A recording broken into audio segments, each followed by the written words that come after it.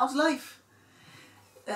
You know what it's like when you've been through a very dark period of your life, or for a while at least, and then suddenly the circumstances change and everything is for you and everything is beautiful and everything is easy, and suddenly you can't use it and you don't know why on earth this happens, but you're trying to live, you have the time, you have the means, you have a lot of things, but you can't do it. You simply can't do it. Well, one of the reasons that this sabotage can happen is because you could be envious of yourself.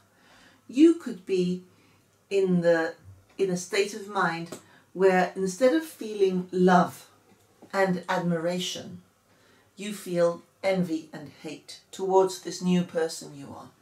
Now, why can that happen?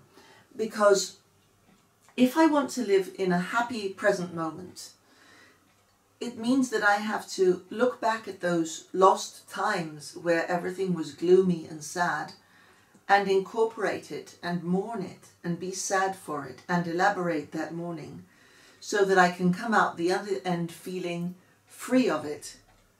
Sometimes I've identified so much with the victim, I've become the sad person and invented a story that makes me worthy of that sadness.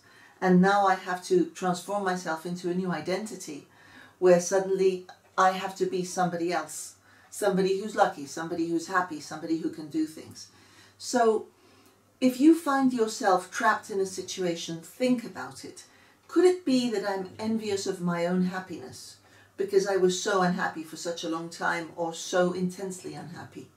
And that means that I would have to recycle that sadness and turn it into that was then, and turn it into it's over, and turn it into that was me then, not now. And on the other hand, say, here is my new self.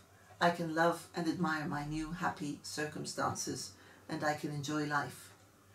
Okay, hope this was helpful.